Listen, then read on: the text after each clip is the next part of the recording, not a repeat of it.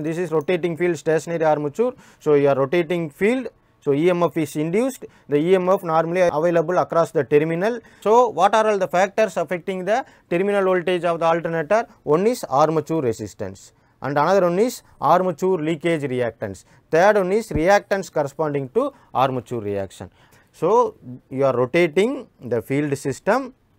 So, EMF will induce, the EMF is available across the terminal. That EMF supposed to be constant, whatever may be the load, from 0 load to full load, it should be constant. Okay. But in practical synchronous generator, it will not be constant, because these three factors affecting the terminal voltage. Now, what are all the voltage drops? So, one voltage drop is IARA, one voltage drop, and another one is IAXL, due to leakage reactance, one voltage drop. Another one is IAXAR or XARR. This is imaginary reactance. XA, that is reactance corresponding to armature reaction, that is imaginary reactance. So, 3 drops. Now, you can form the voltage equation, that is E phase. This is the EMF induced inside the alternator, that is equal to V phase plus IARA plus IAXL plus IAXAR. So, all are vector quantities. So, vector addition you have to follow. Now, this is XL is the reactance, XAR is also reactance. If you add these two reactants, that is called synchronous reactance. Why it is called synchronous reactance? Means reactance available in the synchronous machine. So, that is why next you can reduce this equation like this, that is V phase IARA plus IA into XL plus XAR.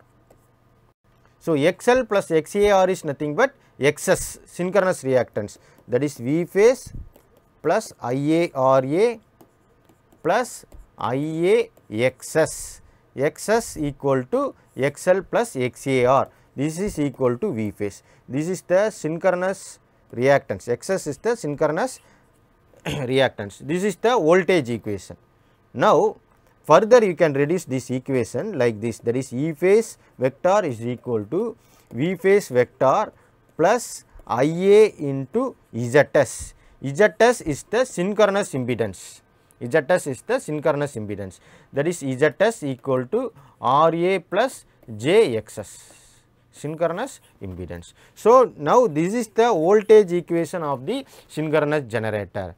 Okay. So, you know the voltage equation of the DC generator. So, EG equal to VT plus IARA. This is the voltage equation of the DC generator. EG is the EMF induced inside the DC generator, VT is the terminal voltage, then IARA. So, the DC generator, so the reactance will not come. So, IARA. So, what is the difference between these two equations? Both of them looks like same. So, for example, here EG, here E phase. So, EMF induced per phase. Then here terminal voltage we represented as V phase, here VT. So, this is like VT. Okay. So, IA ZS, here reactance in AC machine. So, reactance come into picture. So, IA ZS. In DC machine only IARA. So, looks like same.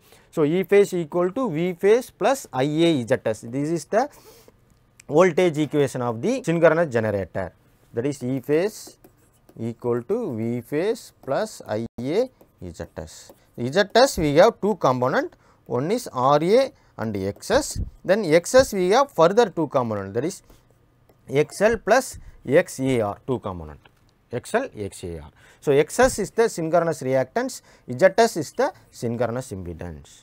Okay. So, now you have to understand this. This is the voltage equation, E phase equal to V phase plus IA ZS.